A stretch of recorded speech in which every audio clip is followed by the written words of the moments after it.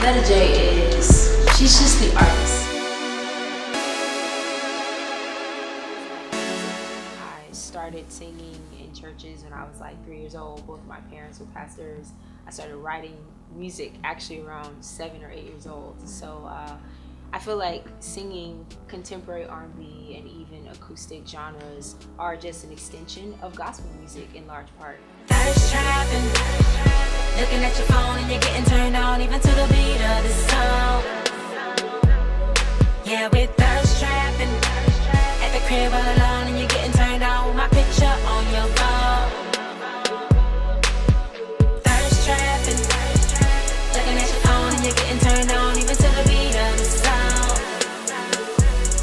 Yeah, we're thirst trapping, at the crib all alone and you're getting turned on with my picture on your phone.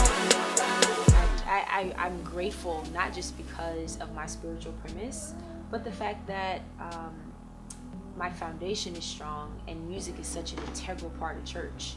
You know, like taking it away would be just the craziest thing in the world to me, and it's so ingratiated in who I am as a person and as an artist that so singing contemporary R&B, I mean, like, I grew up hearing love songs and songs about real life and situations that people go through.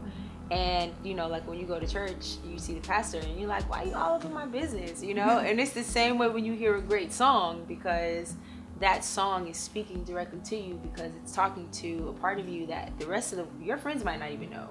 But when you hear the right song, it connects to a piece of you, you know? And so that's why R&B is such a big part of my life. But then I do take pride in being able to sort of cross over beyond certain genres. Like, you know, for all intents and purposes, I'm multiracial, so being able to go beyond borders and beyond parameters, I do that with music. I don't know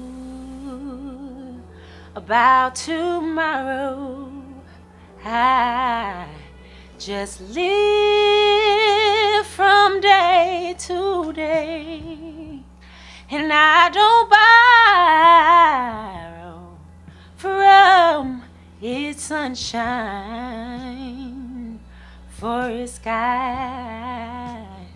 may turn to gray. Well, I've been singing forever. I mean, I literally was probably running around the house before I knew how to talk, singing stuff. But I started playing the violin when I was 5. And then I started playing the viola and the cello, and then by the time I was 9, I was playing the alto saxophone. So I've always gravitated to music. Like, I loved how pure it was, even if there were no words. With jazz or with classical, there was emotion attached to it. And so adding words was a really amazing component, but the music itself was so gripping that it's never released its hold, even now. And I mean, that's why I continue to do music, because at this point, it's a part of my purpose. It's a part of who I am. And if I'm not doing music, I don't even think I'm living in destiny. I'm not even fulfilling purpose. I don't know what to feel, but I know that I'm ill. It ain't just my sex appeal, or even that I'm real. So if you don't know the deal, let me show you the drill. I ain't settling for real, that's just the way I live. Better know that I'ma show up, all eyes on me. You ain't even gotta know it. Open your eyes and you will see that I'm proud about it, no doubt about it. I'm satisfied and I'm not. Don't cry about it, I know I got it, ain't gotta hide it. I'm just so happy with you. I've never been more excited about a project, and I have over 100 and something records in my catalog, and putting this project together has been the birth of something great. So the album is called See Through, and the whole premise behind it, like even the cover of the album, is I used to have green hair. I had it for like 3 years, and I switched it up a little bit.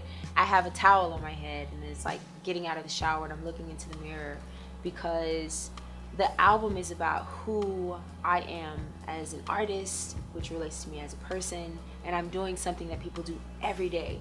So it's not like this picture of some kind of deemed perfection or falsehood.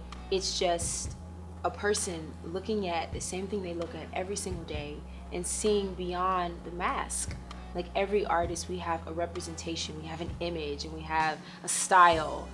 But people want to get kind of to the bare bones, and I think this album gets to the bare bones in a very relatable way though, because the music is still commercial, but it strips away almost the makeup and it shows who you are as an artist, as a person, and that's really what I want to connect with. I love connecting with my fans in a very personal way, so yeah. Say something, I'm giving up on you. Anywhere I would have followed you. Honestly, I think the most difficult thing about being a woman in the music industry is being an artist and being a businesswoman. You have to do both. You're doing yourself and your career an injustice if you don't learn the business, because you know it's the music industry, it's a record business. It's tough, you know, because you have to walk into a meeting and be charming and charismatic, and that's who you are. I mean, clearly I'm charming, but then you have to discuss things like publishing and splits and percentages and contracts, and ideally you would have a management team of people to do that stuff for you, but you don't always have that luxury, you know, and until you find that right marriage of people, you got to do it yourself, which means you got to learn what you're doing. You have to know what to say, understand how things work. And so I think that's very tough when you don't get to exist in strictly a creative element. But when you're an entrepreneur, and I'm working to be a mogul, you can't afford to just be one thing.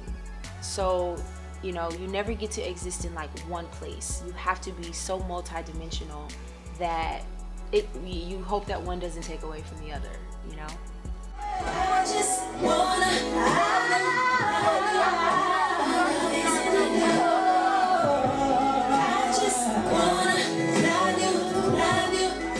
I mean, for me, definitely obvious. I mean, I guess the most obvious answers are being an award-winning, you know, recording artist. I'm already a published songwriter, but in the next 5 years, it will be my goal to certainly have utilized my entrepreneur interest and creating organizations for aspiring young artists that want to pursue their dreams. Like, I'm from what we call the hood, but to be able to reach back into that and say, you know, what is it you want to do, and actually have an attentive ear. Like, I plan on creating facilities that do just that. I'm a writer, not just a songwriter, but actually, shout out to the Diary of a Songwriter. It's a publication that I'm a part of that's coming out next year, and it's a testimony of several songwriters and experiences we've undergone in the music industry. So I know that, you know, the goal is to have a best-selling book under my belt, and just kind of go around inspiring and empowering, because that's really what I'm about. I love doing stuff like that.